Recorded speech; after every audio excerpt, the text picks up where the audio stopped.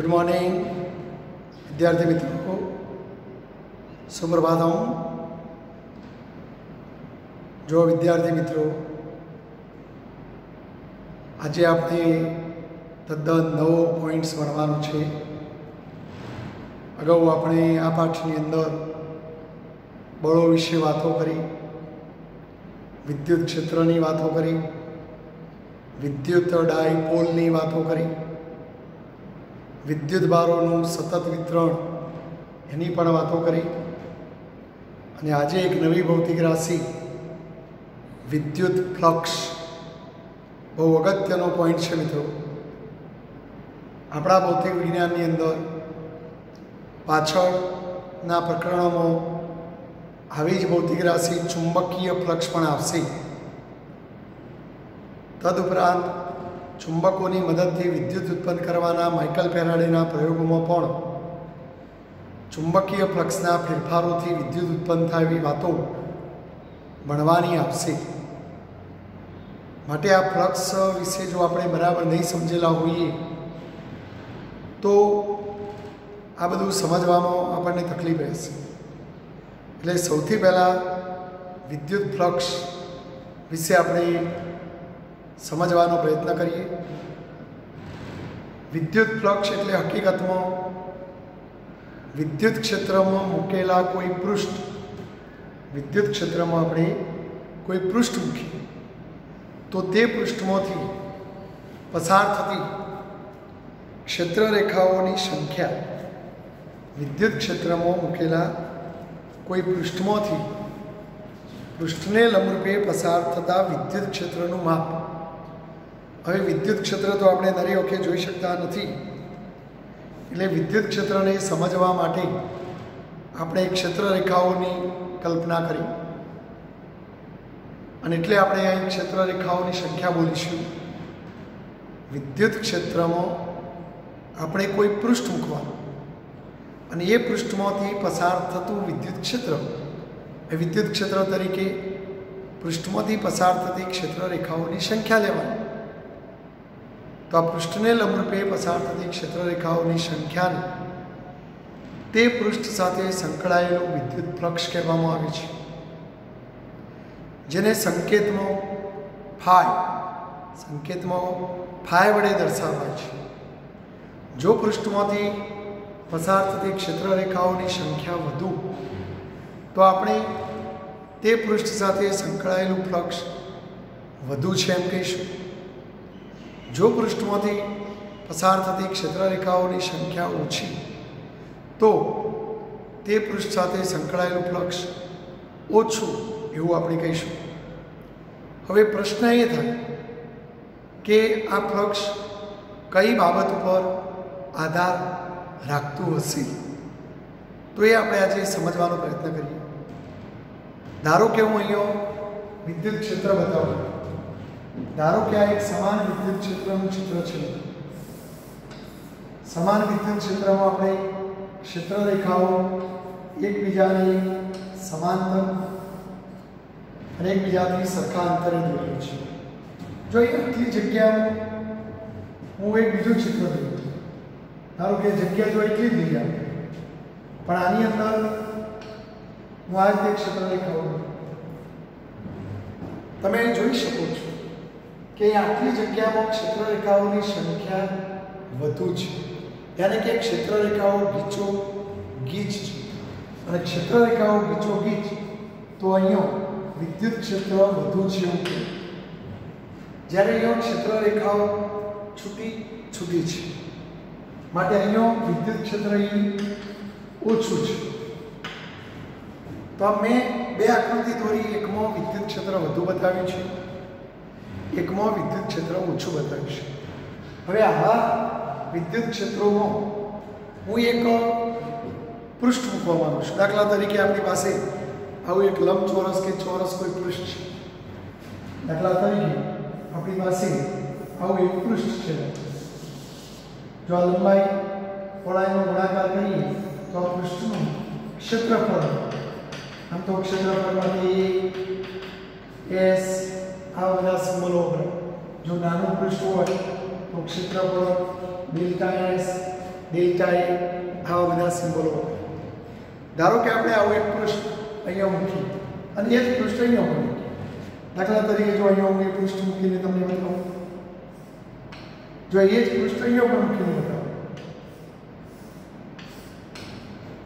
જો આના આ જ પૃષ્ઠ છે મિત્રો, એટલે ક્ષેત્રફળ આ પૃષ્ઠનું ક્ષેત્રફળ જો ડેલ્ટા એસ હોય તો એ જ પૃષ્ઠમાં અહીં મૂકેલું ક્ષેત્રફળ ડેલ્ટા એસ, એટલે પૃષ્ઠ બદલ્યું નથી. હવે આ પૃષ્ઠમાંથી પસાર થતી ક્ષેત્રરેખાઓની સંખ્યા જો પૃષ્ઠને લંબરૂપે પસાર થતી ક્ષેત્રરેખાઓની સંખ્યા, તો જો આ ક્ષેત્રરેખા એક, આ બીજી, જો આપણે ચિત્રમાં બતાવવું હોય તો આપણે આ રીતે બતાવીશું. આ ક્ષેત્રરેખા આવી, બોલો અહીંયા 1 2 3 અને 4. તો આ પૃષ્ઠમાંથી પસાર થતી ક્ષેત્રરેખાઓની સંખ્યા અહીં 4 મળે છે. જ્યારે અહીંયા તમે જો પૃષ્ઠ એના એ જ છે, પણ પૃષ્ઠમાંથી પસાર થતી ક્ષેત્રરેખાઓની સંખ્યા માત્ર 2 છે. અને વિદ્યુત ક્ષેત્રમાં મૂકેલા કોઈ પૃષ્ઠમાંથી પૃષ્ઠને લંબરૂપે પસાર થતી ક્ષેત્રરેખાઓની સંખ્યાને તે પૃષ્ઠ સાથે સંકળાયેલું વિદ્યુત ફ્લક્સ કહેવાય. માટે અહીંયા ફ્લક્સ 4 કહેવાય, અહીં ફ્લક્સ 2 કહેવાય. જો અહીંયા પૃષ્ઠ સરખું હોવા છતાં ફ્લક્સ સરખું ન મળે, કેમ ભાઈ? તો વિદ્યુત ક્ષેત્ર બંને જગ્યાએ સરખું નથી. કોઈ જગ્યાએ વિદ્યુત ક્ષેત્ર વધુ છે, કોઈ જગ્યાએ ઓછું છે. જે જગ્યાએ વિદ્યુત ક્ષેત્રનું મૂલ્ય વધુ એ જગ્યાએ ફ્લક્સ વધુ પડે. એટલે આપણે આવું કહી શકીએ કે જો વિદ્યુત ક્ષેત્ર વધુ તો ફ્લક્સ વધુ મળવાના ચાન્સ, જો વિદ્યુત ક્ષેત્ર ઓછું તો આપણને ફ્લક્સ ઓછું મળે. ટૂંકમાં વધુમાં વધુ ને ઓછુંમાં ઓછું, એટલે ફ્લક્સ એ વિદ્યુત ક્ષેત્રના સમપ્રમાણમાં હશે એવું કહી શકાય. સમપ્રમાણ, વધુમાં વધુ આવે ને ઓછામાં ઓછો. તો આ ફ્લક્સનો આધાર વિદ્યુત ક્ષેત્ર ઉપર રહેલો છે. કેવી તીવ્રતાવાળા વિદ્યુત ક્ષેત્રમાં તમે પૃષ્ઠ મૂકશો એ પ્રમાણે તમને જવાબ મળશે. ચાલો હવે બીજી વાત કરીએ. આપણે આપણે હાલ જે પ્રશ્ન ચર્ચા કરી એમાં ક્ષેત્રફળ ડેલ્ટા એસ આપણે બંને પૃષ્ઠમાં સમાન રાખ્યો. ચાલો હવે આપણે બીજી વાત કરીએ. ધારો કે આ વિદ્યુત ક્ષેત્ર છે, ધારો કે આ વિદ્યુત ક્ષેત્ર રેખાઓ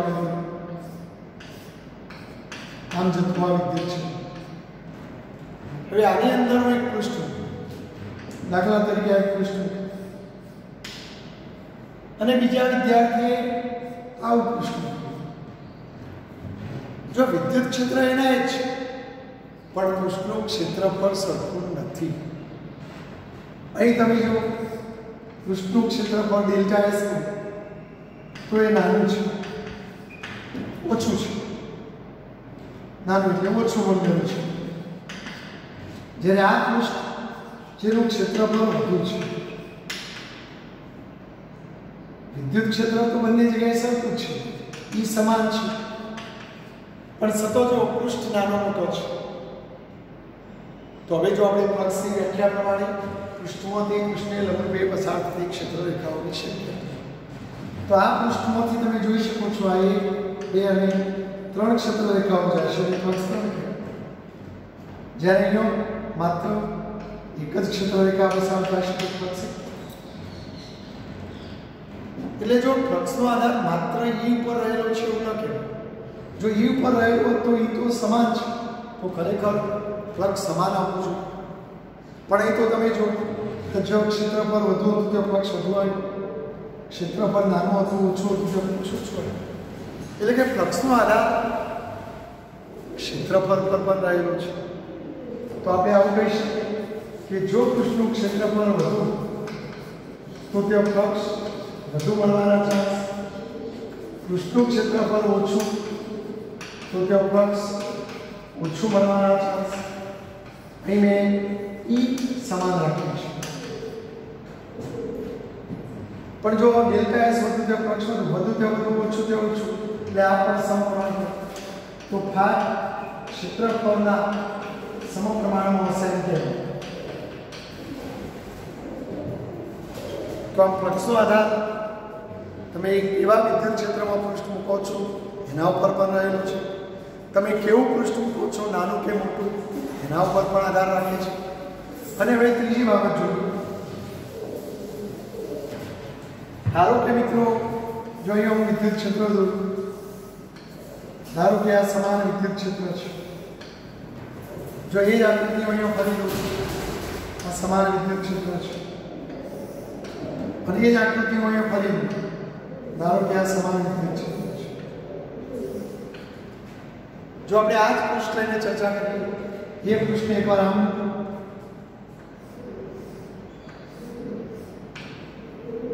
એ જ પૃષ્ઠને હું એકવાર આમ,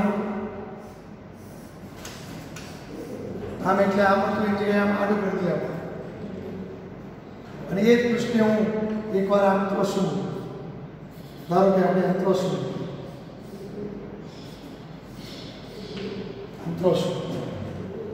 એટલે કે મેં પૃષ્ઠની ગોઠવણી જુદી જુદી રાખી. વિદ્યુત ક્ષેત્ર સરખું જ છે એટલે ઈ બધે સમાન છે. પૃષ્ઠ એના એ જ છે એટલે પૃષ્ઠનું ક્ષેત્રફળ પણ સમાન છે. પણ પૃષ્ઠની ગોઠવણી અહીં મેં આ રીતે પૃષ્ઠ ગોઠવ્યું, અહીં અમે આમ આડું પાડી દીધું અને અહીંયા આમ ત્રોસું રાખ્યું. તો અહીં તમે જો ત્રણે ત્રણ જગ્યાએ શું ફ્લક્સ સમાન આવશે? એ તો સમાન છે, ક્ષેત્રફળ પણ સમાન છે, પણ તો જો ફ્લક્સ સમાન નહીં. કારણ કે ફ્લક્સ એટલે પૃષ્ઠને લંબરૂપે પસાર થતી ક્ષેત્રરેખાઓની સંખ્યા, એટલે કે પૃષ્ઠમાં થઈ જતા વિદ્યુત ક્ષેત્રરેખાઓની સંખ્યાની વાત છે. તો અહીં તમે જો એકને બે ક્ષેત્રરેખાઓ જાય છે એટલે ફ્લક્સ બે મળી. અહીં તમે જુઓ પૃષ્ઠ આમ ગોઠવેલી આ ક્ષેત્રરેખા તો બારોબાર ઉપર થઈ જતી રહી, પેલી નીચે થઈ જતી રહી. તો અહીંયા તો કોઈ ક્ષેત્રરેખા પૃષ્ઠમાં થઈ જતી જ નથી. માટે આ કિસ્સામાં પૃષ્ઠ સાથે સંકળાયેલ ફ્લક્સ 0 થાય. અને અહીં તમે જુઓ તો માત્ર એક જ ક્ષેત્રરેખા છે એટલે ફ્લક્સ એક જ થાય. તો આમ ફ્લક્સનો આધાર પૃષ્ઠની ગોઠવણી પર પણ રહેલો છે. પૃષ્ઠની ગોઠવણી કે તમે વિદ્યુત ક્ષેત્રમાં પૃષ્ઠ કેવી રીતે ગોઠવો છો તેના ઉપર પણ ફ્લક્સનો આધાર રહેલો છે. જો આ ગોઠવણીને કેવી રીતે સમજાવવું, તો એના માટે ભૌતિક વિજ્ઞાનમાં એક રસ્તો શોધી કાઢવામાં આવે કે પૃષ્ઠની સપાટી, દાખલા તરીકે આપણે આમ પૃષ્ઠ લીધું તો આ પૃષ્ઠની સપાટી લંબાઈ અને પહોળાઈનો ગુણાકાર કરો તો આ પૃષ્ઠનું ક્ષેત્રફળ ડેલ્ટા એસ. આ પૃષ્ઠના ક્ષેત્રફળની સદિશ તરીકે દોરવામાં આવે છે અને પૃષ્ઠના ક્ષેત્રફળને રજૂ કરતો સદિશ ક્ષેત્રફળને રજૂ કરતો સદિશ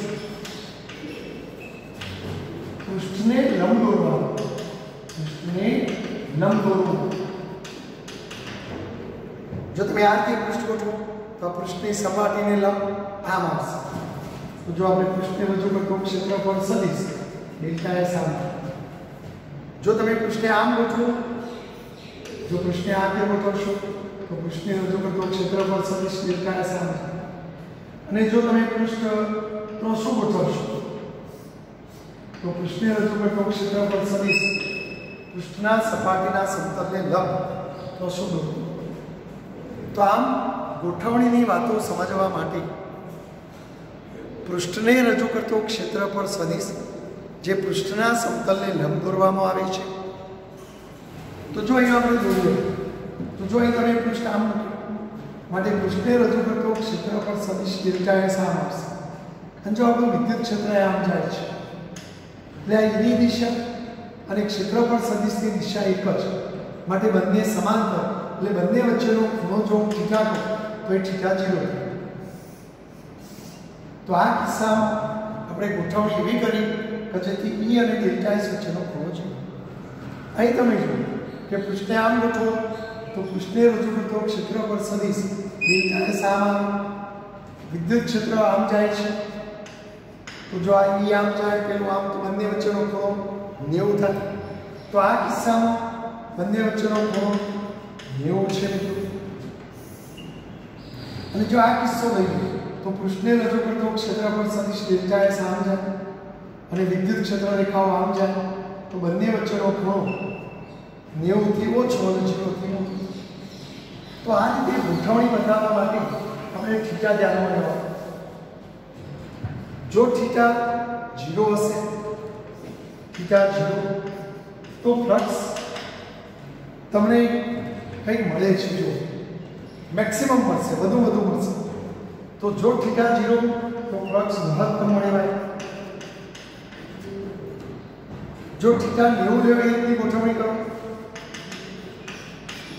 તો ફ્લક્સ તમારું નહીં મળે, એટલે ફ્લક્સ 0 મળશે. અને જો થીટા આવો લેશો 90 થી નાનો 0 થી મોટો, તો ફ્લક્સ આનાથી ઓછો પણ આનાથી વધુ મળશે. એટલે બીજા શબ્દોમાં જો થીટા આવો કંઈક લઈએ તો ફ્લક્સ તમને આ બંને વચગાળાનું કંઈક મળશે. તો આમ ફ્લક્સ આ ગોઠવણી થીટા ઉપર પણ આધાર રાખે છે. તો આમ ફ્લક્સનો આધાર 3 બાબતો ઉપર છે: વિદ્યુત ક્ષેત્ર ઉપર, પૃષ્ઠના ક્ષેત્રફળ ઉપર અને ગોઠવણી માટે આપણે થીટા લઈએ. તો જો આપણે આ ફ્લક્સનું આપણે એક એવું ગાણિતિક સ્વરૂપ શોધી કાઢીએ કે જેથી એ સૂત્રથી આ 3 બાબતો સમજી શકાય. જો તમે ફ્લક્સનું આવું સૂત્ર બનાવશો E delta S sine theta, તો કદાચ આ બે વાતો સમજવામાં એ સૂત્ર સાચું ઠરશે કે જો E વધુ લઈએ તો ફ્લક્સ વધુ, જો આ પદ વધુ તો જવાબ વધુ આવે, આ પદ ઓછું તો જવાબ ઓછો આવે. એટલે આ બાબતો સમજી શકાય. ડેલ્ટા એસ, જો ડેલ્ટા એસ વધુ તો આ પદ વધુ મૂકો તો આ સૂત્રમાં જવાબ વધુ આવે, ઓછો ઓછો. એટલે આ વાત પણ સમજી શકાય. પણ અહીં ખોટું પડશે. જો થીટા 0 લઈએ તો 0 મૂકો, સાઇન 0 ગુણ્યા તો 0. તો આ સૂત્ર મુજબ થીટા 0 એટલે ફ્લક્સ 0 થઈ જાય. જ્યારે આપણી આ આકૃતિઓ તો એવું કહે છે કે થીટા 0 તો ફ્લક્સ મહત્તમનું છે. એટલે આપણે આ જે સૂત્ર લખ્યું કદાચ ખોટું લખ્યું. જો સાઇનના બદલે કોસ થીટા લઉં તો કદાચ બધું જ સમજાઈ જશે. જો તમે થીટા 0 મૂકી દો, થીટા 0, તો ફ્લક્સ ફાઈ બરાબર E ડેલ્ટા એસ કોસ 0. ને બોલો કોસ 0 બરાબર 1, કોસની વધુ કિંમત 1 થાય તો પછી E ડેલ્ટા એસ × 1, એટલે તમારો જવાબ E ડેલ્ટા એસ. એટલે આ જવાબ મહત્તમ. જો તમે થીટાની કિંમત 90 લેશો તો આ સૂત્ર મુજબ cos 90 E delta S cos 90, અને cos 90 0 થઈ જાય, ફ્લક્સ 0 થઈ જાય. તો જો 90 વખતે ફ્લક્સ 0 વખતે ફ્લક્સ મહત્તમ.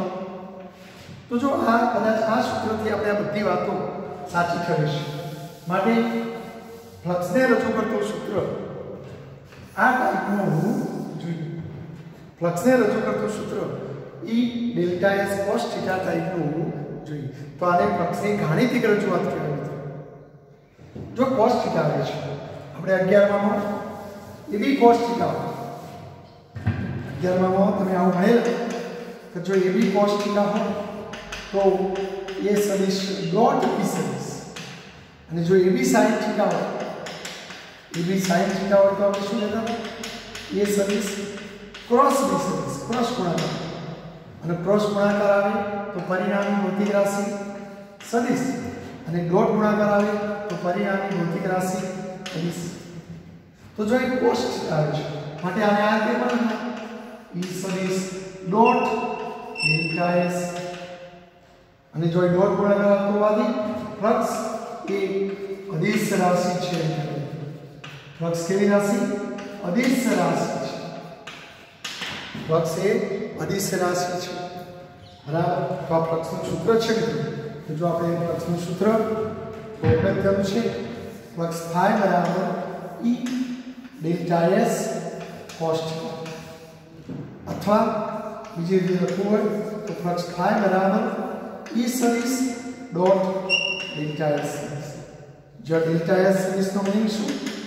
પૃષ્ઠને રજૂ કરતો ક્ષેત્રફળ સદિશ. પૃષ્ઠને રજૂ કરતો ક્ષેત્રફળ સદિશ જે પૃષ્ઠની સપાટીની લંબ દોરવામાં આવે છે. તો મિત્રો આ ફ્લક્સનું સૂત્ર છે. જ્યારે આપણે ચુંબકના ચેપ્ટરો ભણીશું તો ત્યાં વિદ્યુત ક્ષેત્રના બદલે ચુંબકીય ક્ષેત્ર આવશે અને ચુંબકીય ક્ષેત્ર માટે બી સિમ્બોલ હોય. એટલે આપણે વિદ્યુતમાં જે કામ કરે ચુંબકમાં બી કરે તો ખાલી બી લખી દે. તો બી ડેલ્ટા એસ કોસ થીટા એટલે ચુંબકીય ફ્લક્સ અને ઈ ડેલ્ટા એસ કોસ થીટા તો વિદ્યુત ફ્લક્સ. તો આ ફ્લક્સનું સૂત્ર તો મિત્રો બરાબર યાદ રાખજો. બોલો ફ્લક્સનું સૂત્ર શું? ફ્લક્સ ફાઈ બરાબર ઈ delta S cos theta. Flux phi બરાબર ઈ ડેલ્ટા એસ કોસ થીટા અથવા ફ્લક્સ ફાઈ બરાબર ઈ સદિશ ડોટ ડેલ્ટા એસ સદિશ ડોટ અને ડોટ ગુણાકાર આવે એટલે ફ્લક્સ એ અદિશ રાશિ છે. અદિશ ભૌતિક રાશિ છે. ચલો વિદ્યુત ફ્લક્સનો એકમ કરીએ તો જો આપણે એકમ બનાવીએ જો વિદ્યુત ક્ષેત્ર આવે છે અને ક્ષેત્રફળ આવે છે અને એકમ નામ બોલો વિદ્યુત ક્ષેત્રનો એકમ આ જ પાઠમાં આપણે ભણી ગયા F/Q ઉપરથી બળનું ન્યૂટન Q નો કુલમ. તો વિદ્યુત ક્ષેત્રની તીવ્રતાનો એકમ ન્યૂટન પર કુલમ અને ડેલ્ટા એસ એક ક્ષેત્રફળ છે અને ક્ષેત્રફળનો એકમ મીટર. માટે વિદ્યુત ફ્લક્સનો SI પદ્ધતિમાં એકમ ન્યૂટન મીટર સ્ક્વેર પર કુલમ અથવા આ કેવલને ન્યૂટન કુલમ ઉપર લઈ જાઓ તો કુલમની -1 મીટર ઇસ્ટુ. જો આપણે પારિમાણિક સૂત્ર બનાવવું હોય તો એક જો વિદ્યુત ક્ષેત્રનું પારિમાણિક સૂત્ર તો બળનું પારિમાણિક સૂત્ર યાદ કરવું મિત્રો m1 l1 p - કુલમ. તો કુલમ બરાબર વિદ્યુત બળનો એકમ કુલમ, પ્રવાહનો એકમ એમ્પિયર, સમયનો સેકન્ડ. પણ એમ્પિયર માટે પારિમાણિક સૂત્ર એ હોય સમય એટલે ટાઈમ. તો કુલમ નામ એટલે a1 t1 a1 માટે આપણે સાદુરૂપ આપીએ તો m1 l1 t1 ઉપર જાય t - 3 a1 ઉપર જાય. તો આ વિદ્યુત ક્ષેત્રનું પારિમાણિક સૂત્ર છે. તો જો આપણે અહીંયા પારિમાણિક સૂત્ર બનાવીએ તો આ વિદ્યુત ક્ષેત્રનું પારિમાણિક સૂત્ર કઈ લખવાનું m1 l1 t - 3 a અને આ ક્ષેત્રફળ તો ક્ષેત્રફળનું l2 m0 t છે. તો આનું સાદુરૂપ આપીએ તો m1 l3 t - 3 a - 1. તો આ પારિમાણિક સૂત્ર છે m1 l3 t - 3 a - 1. તો એમાં પૂછાય કે વિદ્યુત ક્ષેત્રની તીવ્રતા વિદ્યુત ફ્લક્સનું પારિમાણિક સૂત્ર જણાવો તો આ તે આપણને મેળવતા આવડવું જોઈએ. ગોખવાનું નહીં, સૂત્રો ઉપરથી બનાવતા આવડવું જોઈએ. બરાબર. તો આ સૂત્ર બરાબર આપણે યાદ રાખી લઈશું. બરાબર. તો વિદ્યુત ફ્લક્સ ફાઈ બરાબર ઈ ડેલ્ટા એસ કોસ થીટા ઈ ડોટ ડેલ્ટા એસ સદિશ સ્વરૂપમાં ડોટ ગુણાકારથી લખાય. ભૌતિક રાશિ અદિશ ડેલ્ટા એસ ની દિશા કઈ લેવાની? પૃષ્ઠને રજૂ કરતું ક્ષેત્રફળ સદિશ છે જે પૃષ્ઠની સપાટીને લંબ દોરવાનું. ફાઈનું એકમ પારિમાણિક સૂત્ર આ બધું આપણને આવડવું જોઈએ. ઘણી હેતુલક્ષી ચોપડીઓમાં ક્ષેત્રફળ માટે એ સિમ્બોલ પણ વાપર્યો. તો ફ્લક્સ ફાઈ બરાબર ઈ ડેલ્ટા એસ ની જગ્યાએ એ લખવાનું તો ઈ એ કોસ થીટા અથવા ઈ સદિશ ડોટ એસ. નાનું ક્ષેત્રફળ હોય તો ડેલ્ટા એ લખવાનું. ટૂંકમાં ક્ષેત્રફળ માટે જુદી જુદી પુસ્તકોમાં જુદા જુદા સિમ્બોલો વાપર્યા હોય તો આપણે ગભરાઈ નહીં જવું. બરાબર. જો આપણે આ વાત આ રીતે પણ સમજી શકીએ કે જો વિદ્યુત ક્ષેત્રમાં તમે પૃષ્ઠને તો શું મૂકો, ધારો કે આપણે આ વિદ્યુત ક્ષેત્ર છે અને વિદ્યુત ક્ષેત્રમાં તમે આ રીતે પૃષ્ઠને તો શું મૂકો. જો વિદ્યુત ક્ષેત્રની દિશા તો આમ છે પણ પૃષ્ઠ તો શું મૂક્યું તો પૃષ્ઠને રજૂ કરતો ક્ષેત્રફળ સદિશ ડેલ્ટા એસ આમ. તો આ બંને વચ્ચેનો ખૂણો જો થીટા તો તમે જો ક્ષેત્રફળ સદિશનો આ દિશામાં ઘટક લઈ આવો વિદ્યુત ક્ષેત્રની દિશામાં જતો ઘટક. તો જો અહીંયા તમે શોધી શકો છો ભાઈ કે ખૂણાની પાસેની બાજુ એટલે cos θ, તો cos θ એટલે પાસેની બાજુ વાળા કર્ણ, એ કર્ણ અને ડેલ્ટા s. આ ડેલ્ટા s ને લઈએ છીએ તો આ પાસેની બાજુનો ઘટક ડેલ્ટા s cos θ. તો જો વિદ્યુત ક્ષેત્ર અને ક્ષેત્રફળ સદિશનો આ દિશામાં ઘટક ડેલ્ટા s cos θ માટે આ એનો ગુણાકાર E ડેલ્ટા s cos θ અને આને તે પૃષ્ઠ સાથે સંકળાયેલું ફ્લક્સ અને માટે આવું પણ લખાય એટલે ગમે તે રીતે તમે સમજી શકો. આપણે આ પદ્ધતિથી તમને જલ્દી યાદ રહી જશે મિત્રો. તો આ પૃષ્ઠમાંથી પસાર થતા ફ્લક્સનો છે. ઘણીવાર એવું પણ થાય કે પૃષ્ઠ વક્ર હોય. દાખલા તરીકે તમે વિદ્યુત ક્ષેત્રમાં કોઈ એવી સપાટી ગોઠવો, દાખલા તરીકે આવી કોઈ સપાટી તમે ગોઠવો, કેરીની સિઝન છે, ધારો કે આવી કોઈ સપાટી, તો કેરીની સપાટી આમ વક્ર હોય, વળાવ જેવી હોય, તો અહીંયા આવા સંજોગોમાં શું કરવું? તો આપણે પૃષ્ઠને નાના નાના ખંડોમાં વિભાજિત કરીએ. ધારો કે નમૂના રૂપે અહીં એક નાનો ખંડ લઈએ, સપાટી પર એક નાનો ખંડ. તો એ નાનો ખંડ જે લીધો, આખી સપાટી વક્ર હોય, પણ જો તમે એક નાનો ભાગ લો તો એ તમને સુરેખ જેવું દેખાય. જેમ આપણે વર્તુળમાં મિત્રો આ વર્તુળની આ આખી સપાટી જો વળાંકવાળી દેખાય, પણ એ સપાટીમાંથી માત્ર આવો નાનો હિસ્સો લો તો એ નાનો હિસ્સો તમને આમ સુરેખ દેખાય. અહીંયા તમે નાનો હિસ્સો લો તો સુરેખ દેખાય.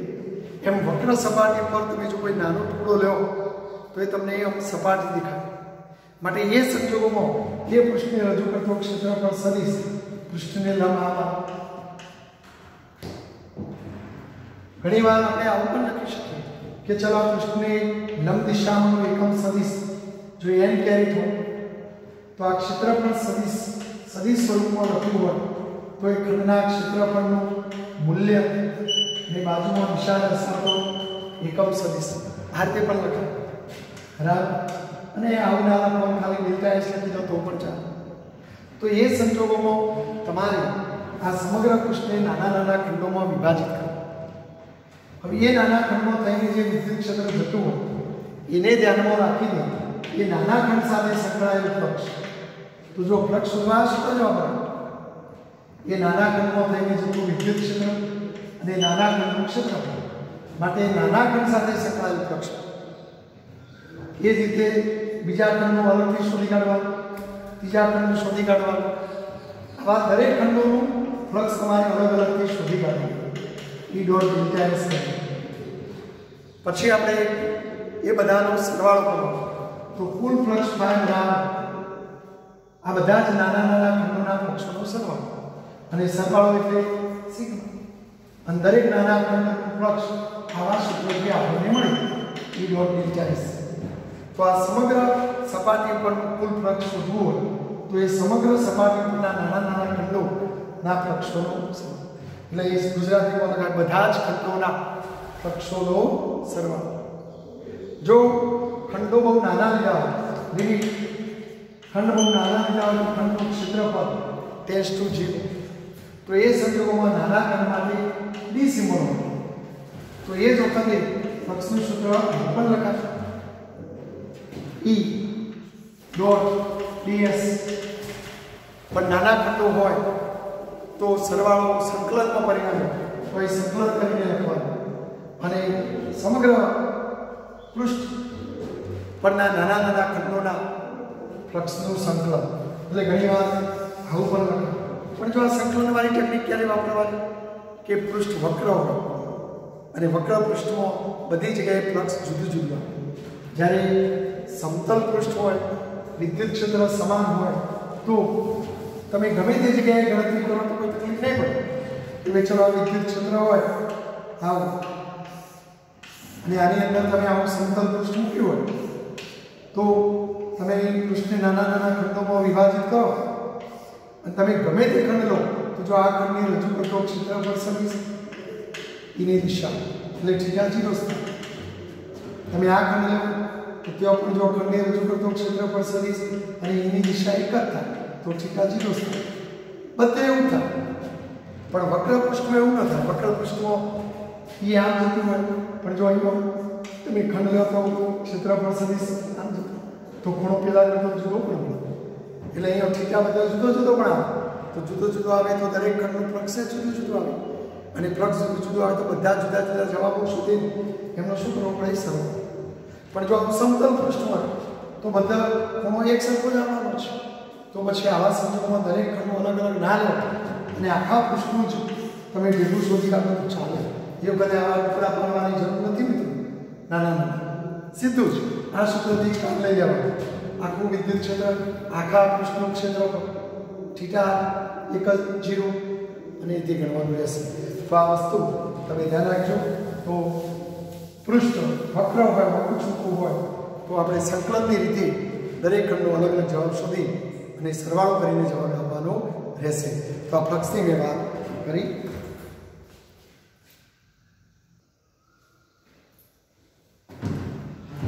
મિત્રો, વિદ્યુત ફ્લક્સ ધન, ઋણ અને શૂન્ય હોઈ શકે છે. વિદ્યુત ફ્લક્સ ધન ક્યારે? દાખલા તરીકે આ કોઈ ધન વીજભાર છે. ધન એટલે જ નથી મળે. ધન વીજભારનું વિદ્યુત ક્ષેત્ર ધનમાંથી બહાર જતું આપણે દોરીએ છીએ. જ્યારે ઋણ વીજભાર હોય તો એનું વિદ્યુત ક્ષેત્ર અંદર તરફ જતી દિશામાં આપણે દોરીએ છીએ. ધારો કે આપણે આ વિદ્યુત ક્ષેત્રમાં કોઈ વોલીબોલ જેવી બંધ સપાટી આ વિદ્યુત બારની આજુબાજુ ગોઠવો. જો એક બંધ વક્ર સપાટી વોલીબોલ જેવું ગોળ અને એની વચ્ચે મેં આવો વિદ્યુત બાર. તો જો હવે આપણે આ બંધ પૃષ્ઠ સાથે સંકળાયેલા ફ્લક્સની વાત કરીએ તો જો વક્ર સપાટી છે તે નાના નાના ખંડ પાડવા પડે. અહીં તમે નાનો ખંડ લેશો તો એ સપાટી આમ આવશે. તો ખંડને રજૂ કરતો ક્ષેત્રફળ સદિશ ખંડની સપાટીને લંબ બહાર તરફ દોરો, બહારની દિશા. કારણ કે વોલીબોલની અંદર તો આપણે જઈ ન શકીએ, દૂર બહાર દોરી શકીશું. તો અહીં જો E અને ડેલ્ટા S એક જ દિશા, તો આ બંને વચ્ચેનો ખૂણો 0. કોઈ વિદ્યાર્થી જો અહીંયા ખંડ લેશે તો અહીં ખંડને રજૂ કરતો ક્ષેત્રફળ સદિશ ખંડને લંબ આમ આવશે. તો અહીંયા પણ તમે જો ડેલ્ટા S આમ તે જગ્યાએ વિદ્યુત ક્ષેત્ર પણ આવે તો બંને વચ્ચેનો ખૂણો 0. જો આ જગ્યાએ વાત કરો તો ખંડ આમ આવશે. તો ખંડને રજૂ કરતો ક્ષેત્રફળ સદિશ ખંડને લંબ બહારની તરફ દોરવાનો.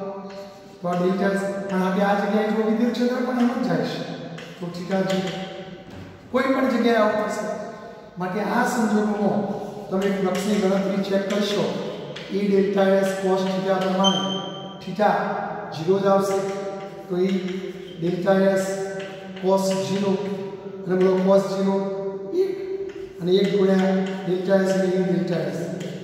અને જો ક્ષેત્રફળ ધન હોય અને વિદ્યુત ક્ષેત્ર પણ ધન એટલે આ જવાબ ધન હશે. પણ જો અહીંયા જોવું, જો ઋણ વિદ્યુત ભારના ક્ષેત્રમાં તમે કોઈ બંધ પૃષ્ઠ લો, ધારો કે આપણે વોલીબોલ જેવું ગોળ અહીંયા ગોઠવ્યું, તો જો અહીંયા પૃષ્ઠને રજૂ કરતો ક્ષેત્રફળ સદિશ અહીં તમે પહેલા એક નાનું ટુકડો લો. ધારો કે આનું ક્ષેત્રફળ ડેલ્ટા S પણ ખંડને રજૂ કરતો ક્ષેત્રફળ સદિશ ખંડની સપાટીને લંબ બહારની તરફ દોરે. તો જો આ ડેલ્ટા S ની દિશા અને આ જગ્યાએ જો વિદ્યુત ક્ષેત્રની દિશા તો બંને પરસ્પર વિરુદ્ધ, તો બંને વચ્ચેનો ખૂણો 180 અથવા પાઈ રેડિયન. જો તમે આ જગ્યાએ વાત કરશો તો ખંડને રજૂ કરતો ક્ષેત્રફળ સદિશ નાનો ખંડ લો તો આમ આવશે. ડેલ્ટા S નીચે આવશે તો વિદ્યુત ક્ષેત્ર રેખા જો અંદર, બંને પરસ્પર વિરુદ્ધ એટલે થીટા 180 પાઈ ડિગ્રી થશે, પાઈ રેડિયન થશે. તો આ કિસ્સામાં ફ્લક્સ તમે ચેક કરશો તો E ડેલ્ટા S cos પાઈ અને cos પાઈની કિંમત -1 માટે E ડેલ્ટા S -1 માટે આપણો જવાબ -E delta S. That means flux કેવું આવશે તો ઋણ આવશે. તો જો અહીં ફ્લક્સ ઋણ આવે એટલે E ડેલ્ટા S પરસ્પર વિરુદ્ધ હોય તો ફ્લક્સ ઋણ આવશે. એક જ દિશામાં હોય તો ફ્લક્સ ધન. જો અહીંયા cos વિદેશ અને ગણિતની પરિભાષામાં ઓલ STC ગણિતમાં એકમ વર્તુળમાં આપણે ઉચ્ચારીએ તો પહેલું ચલો, આ બીજું, આ ત્રીજું ને ચોથું. આમાં બધા આમાં માત્ર સાઈન જ ધર્મ. કોસ કેવું હોય? ઋણ વિધેય. માટે જો તમારો ખૂણો 0 થી 90 ની વચ્ચેનો હશે, E અને ડેલ્ટા S વચ્ચેનો ખૂણો 0 થી 90 ની વચ્ચેનો હશે તો કોસ વિધેયની કિંમત ધન આવે, તો ફ્લક્સ ધન આવે. પણ જો 90 થી મોટો અને 180 થી નાનો ખૂણો હશે તો કોસ વિધેય ઋણ આવે, અને કોસ વિધેય ઋણ આવે તો ફ્લક્સ પણ ઋણ થાય. તો આમ ફ્લક્સ ધન પણ હોઈ શકે, ફ્લક્સ ઋણ પણ હોઈ શકે. જો અહીં આપણે યાદ રાખવા માટે કોઈ બંધ વક્ર સપાટી હોય તો બંધ વક્ર સપાટીમાંથી વિદ્યુત ક્ષેત્ર જો બહાર નીકળતું હોય, બહાર જો આ સપાટીમાંથી બહાર આવે છે તો બહાર નીકળતી ક્ષેત્ર રેખાઓ, બહાર નીકળતું વિદ્યુત ક્ષેત્ર ધન ફ્લક્સ આપે. કેવું ફ્લક્સ આપે? ધન ફ્લક્સ. બહાર નીકળતું વિદ્યુત ક્ષેત્ર ધન ફ્લક્સ આપે. પણ જો આ વક્ર સપાટી લેશો તો વિદ્યુત ક્ષેત્ર અંદર જાય છે, તો અંદર જતું વિદ્યુત ક્ષેત્ર ઋણ ફ્લક્સ આપે. કેવું ફ્લક્સ આપે ભાઈ? ઋણ ફ્લક્સ આપે. તો બહાર જતું વિદ્યુત ફ્લક્સ ધન, અંદર જતું વિદ્યુત ફ્લક્સ ઋણ. દાખલા તરીકે કોઈ ક્ષેત્ર રેખાઓ જતી હોય આ દિશામાં, હવે આની અંદર તમે આવું બંધ પૃષ્ઠ મૂકો તો આ બંધ પૃષ્ઠ સાથે સંકળાયેલું કુલ ફ્લક્સ શૂન્ય થાય. કારણ કે જો આ જગ્યાએ ક્ષેત્ર રેખાઓ અંદર જઈ રહી છે, પણ આપણે એ જ ક્ષેત્ર રેખાઓ અહીંથી બહાર નીકળી રહી છે. જો એ 3 ક્ષેત્ર રેખાઓ અંદર જો એટલે અહીં ફ્લક્સ 3 કહેવાય. અહીં 3 ક્ષેત્ર રેખાઓ બહાર નીકળી ફ્લક્સ 3. પણ જો હમણાં કીધું એ પ્રમાણે અંદર જતું વિદ્યુત ક્ષેત્ર ઋણ ફ્લક્સ આપે, બહાર નીકળતું વિદ્યુત ક્ષેત્ર ધન ફ્લક્સ આપે. માટે આ સપાટી સાથે સંકળાયેલું કુલ ફ્લક્સ, તો ચલો આ અંદર જતું, આ બહાર જતું, તો કુલ ફ્લક્સ ∅1 + ∅2 તો -3 + 3 એટલે શું થઈ જવાનું? 0. તો આમ ફ્લક્સ શૂન્ય પણ હોઈ શકે, તો ફ્લક્સ શૂન્ય પણ હોઈ શકે. અને હમણાં જ આપણે એક વસ્તુ ભણ્યા કે જો વિદ્યુત ક્ષેત્રમાં કોઈ સપાટી તમે આ રીતે મૂકો, પછી જે પૃષ્ઠીય ઋતુબંધનું ક્ષેત્ર પર સદિશ અને વિદ્યુત ક્ષેત્ર વચ્ચેનો ખૂણો 90 થાય તો પણ ફ્લક્સ 0 થાય. કારણ કે 90 થાય એટલે તમે આ રીતે આ સૂત્રમાં કિંમત મૂકો, flux ∅ = E delta S cos θ 90 cos 0 0 0 × 0 તો cos 0 બને. તો આમ વિદ્યુત ક્ષેત્ર અહીં અને ક્ષેત્રફળ સદિશ વચ્ચેનો ખૂણો 90 હોય તો પણ ફ્લક્સ શૂન્ય થાય. અને જો 90 ખૂણો ના હોય પણ આ ટાઈપની કોઈ ગોઠવણ હોય કે જેમાં જે ક્ષેત્ર રેખાઓ અંદર જોઈએ એ જો બહાર નીકળી જતી હોય તો આ સમગ્ર પૃષ્ઠ બંધ પૃષ્ઠ સાથે સંકળાયેલું વિદ્યુત ફ્લક્સ શૂન્ય પણ બની શકે. કારણ કે અંદર જતું ફ્લક્સ ઋણ થાય, બહાર નીકળતું ધન થાય. અહીં જો માત્ર અંદર જ જાય છે કે બહાર નથી નીકળતું, અને માત્ર અંદર જાય છે એટલે આપણે જવાબ ઋણ હશે. અહીં માત્ર બધું બહાર જ જાય છે અને બહાર જાય છે એટલે જવાબ ધન હશે. પણ અહીં અંદર જાય છે બહાર જાય છે એટલે ધન ઋણ 2 થઈ 0 જવાબ થઈ જાય. તો આમ વિદ્યુત ક્ષેત્રમાં મૂકેલા કોઈ ક્ષેત્રફળ અથવા બંધ વક્ર સપાટી સાથે સંકળાયેલું ફ્લક્સ શૂન્ય ક્યારે હોય, ધન ક્યારે હોય, ઋણ ક્યારે હોય, તો એ તમને સમજ પડવી જોઈએ મિત્રો. તો આ વસ્તુ તમે યાદ રાખજો.